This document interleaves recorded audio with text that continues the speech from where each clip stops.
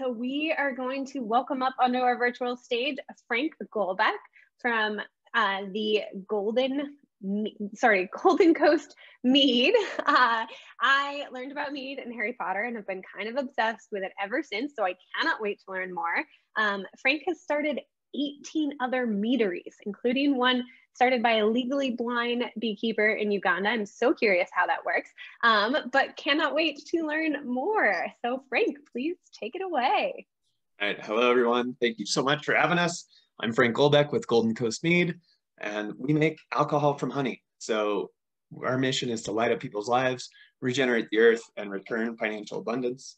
I put this slide deck together with my CEO, Andrew Maffey, who joined our company from Bootcraft in 2020. Oh, next slide, Kyle. Thanks. So our big why do we make alcohol from honey? Because alcohol is primarily extractive and destructive. Right? A $1.5 trillion industry globally, and it's just monocultures that decrease soil organic matter and decrease biodiversity. We also know that bees are having a huge problem in North America with colony collapse disorder and the stress of pollinator migratory beekeeping.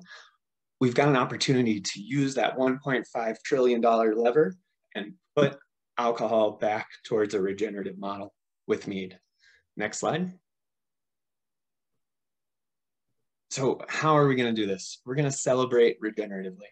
With each bottle of our Mead, the bees have to visit 1 million flowers. So the dollars that go towards that bottle of alcohol will go towards biodiverse nectar-producing ecosystems. We're a for-benefit corporation, and that is our mission. So we have the opportunity for consumers to put their alcohol dollars towards regeneration.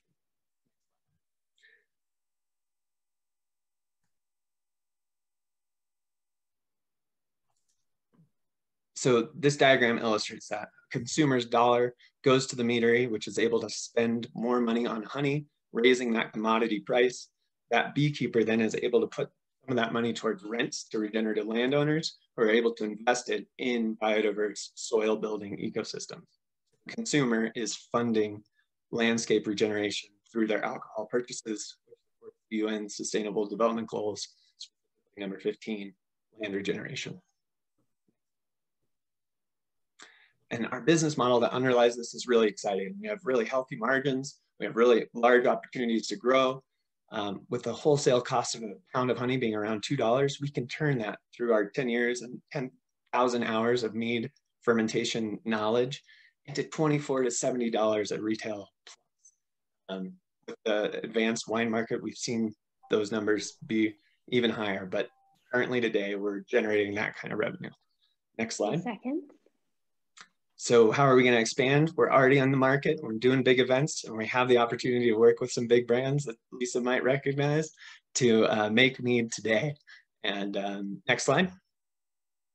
We've sold over $2 million of Mead. We've got great reviews, and we're fundraising today. The next slide. We've raised over $70,000, and we'd love for you guys to join us, especially if you have experience in the CPG and alcohol spaces. But even if you're a retail investor, you can get in for around 170 bucks. So we would love to have everyone here join us this week, today, whenever you can. Amazing. It's so cool. So excited. Excited to see that thermometer bar going up there. Thank you, Frank. I'm now even more Mead obsessed.